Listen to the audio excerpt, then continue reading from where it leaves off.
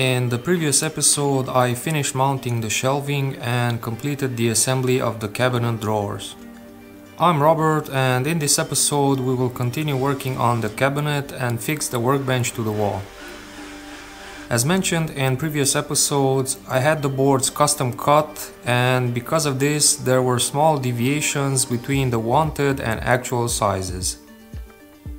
One such example are the cabinet side panels that were cut from the same piece as the workbench, but one of the pieces ended up being shorter.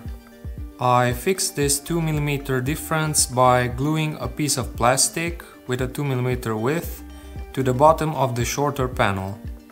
After this, I glued some pieces of felt to the bottom of each panel to prevent any scratches on the floor. With the drawers complete, I could now measure their entire width precisely, as the rails had very small tolerances. This way, it was a lot easier for me to know the exact distance that I needed to have between the cabinet side panels. Having the exact width meant that fixing the cabinet side panels was simple, so I could start marking the drilling holes. With the position of the cabinet marked, I still needed to fix 2 support beams on each side of the workbench. This would ensure a sturdy work surface. I used the remaining pieces after the cabinet side panels were cut. First I drilled the holes in the beams, and then I marked the drilling holes on the walls using the mounting screws.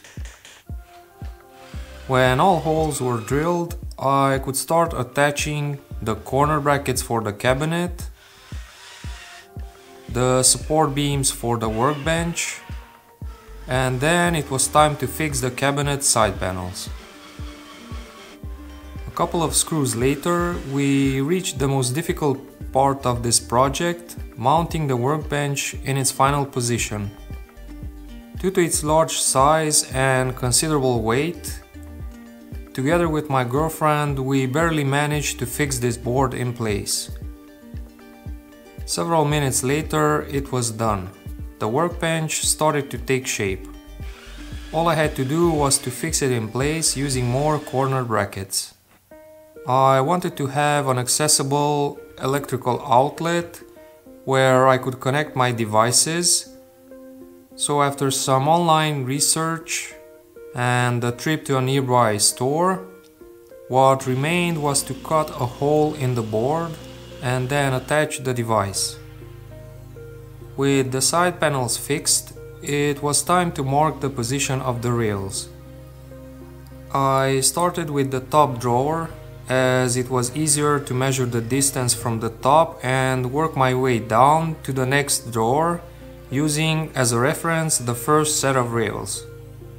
When all rails were fixed, I did a test fit of the drawers, and after confirming that everything was properly aligned, the last step to complete the cabinet was to attach a bottom shelf.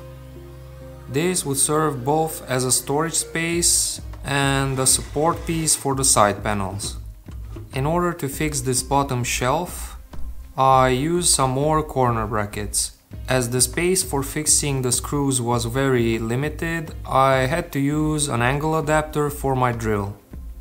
This completes this episode. In the next one, I will paint all wooden panels with a transparent wooden glaze and start working on the soundproofing of the room.